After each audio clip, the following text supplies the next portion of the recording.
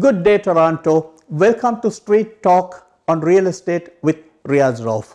Today, it's going to be slightly different to the other programs because I'll be accommodating one question from the audience, and the question that is being picked today is very appropriate because I need to tell you which month it is also.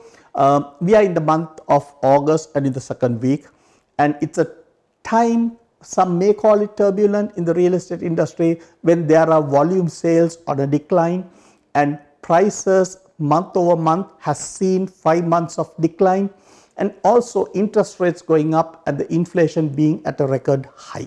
So the question that's been asked is this a good time to buy investment property, and what is a good investment property in today's scenario in Toronto? So let me try to answer this as to the best of my ability. There are many options that are available. I will first advise you on what we have already done for a client 3 weeks ago, and then I can also tell you what I am on the lookout on my own at the moment to buy, probably by the second week or the first week of September, not right now till this month ends.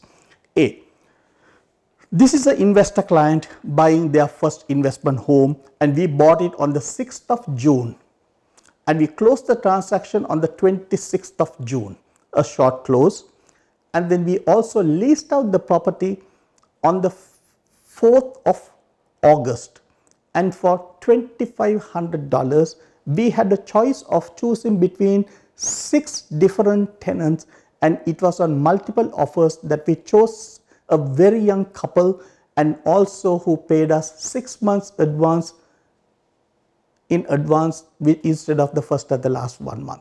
So this is the scenario, and the property was purchased for $650,000 in North York. So let me give you a scenario why we went for this property. We had to make sure that this is an appreciating property, and our clients' holding on period is anything between 5 to 6 years that they were willing to hold on. So we chose a room and a den with a car park in North York, and the building is 1 year new. I'm not giving out the names here because I might be talking of another developer, so it might be of conflict. However, $650,000, room and a den with a car park in North York, 1 year old. And the reason for us to buy this is right opposite this building, which is about 50 meters away, there's a new condominium development that's coming up, and a like for like 625 square feet, room and a den with a car park, with the development fee and all the fees involved. At this point in time, if you sign up, the price is $855,000 and to be delivered in another 4 years, but of course 5 years, so we are looking at 2027 delivery period. So we are going and buying a property which is only 1 year old, same square feet, for $650,000, whereas the developer is selling to be given in 2027 at $855,000 today. So it's a no-brainer to invest in such properties, and there is a lot in town for such properties. Now let's break down the amounts. $650,000 with a down payment of 20% on a 30-year amortization, we managed to get it. The monthly principal amount to be paid is $822. The interest to be paid is $1,505. The maintenance fee is $522, and the property tax is $196. So all those put together, the total cash outflow for a month is $3,045. This property is being rented out for $2,500.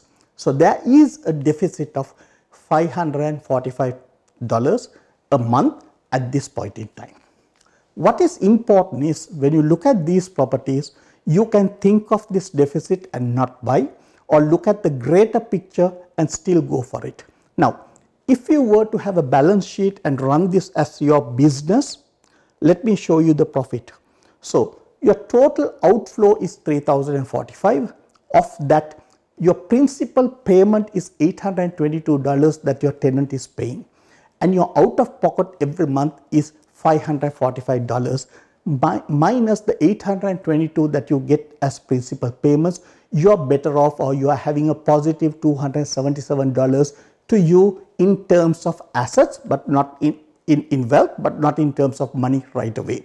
So this is, in our opinion, is a worthy investment and a conservative and a good investment.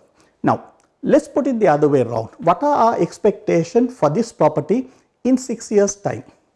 Our expectation with the regional developments in that area and the other few new buildings that are coming up, we look at a 8% appreciation over the next 6 years. So that's a 48% appreciation, or we expect this property value to be at $975,000 in 6 years' time, minimum conservative estimates. If you were to sell, we are looking at a $325,000 profit at that stage. And of course, there we are looking at, when you look at the $325,000 as a profit, there is more money that's coming in, because almost $20,000 is paid off by the tenant, with in terms of more money that's coming in to pay off the principal. So you got to add another $20,000. So your net gains are $345,000 minus sales expenses of approximately $45,000, which leaves you a profit, a good reasonable profit of $300,000 after 6 years. This $300,000 divided by your down payment of $130,000 is equal to 38% ROI per year. So that's a huge investment return to have risk-free 38% on an annual basis. Now compare this with the property that is already selling at $850,000. We estimate that property probably to appreciate around 5% over the next 6 years, or 30%, and by the end of the same period in 6 years, the value would be about $1,105,000 on that property. So it's no brainer that this is a good investment.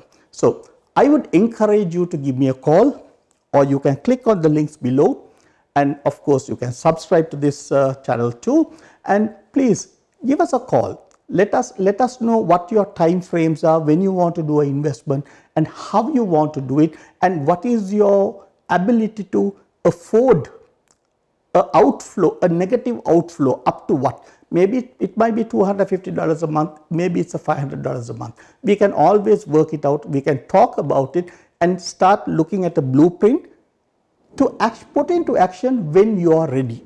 One thing that's very important with us is we do not push you to buy something now or sell something now. All what we are going to do is empower with the knowledge of how to do it and what to do. Please give us a call at 647-283-1966, and please remember to subscribe Street Talk with Riyaz Rauf. Thank you very much.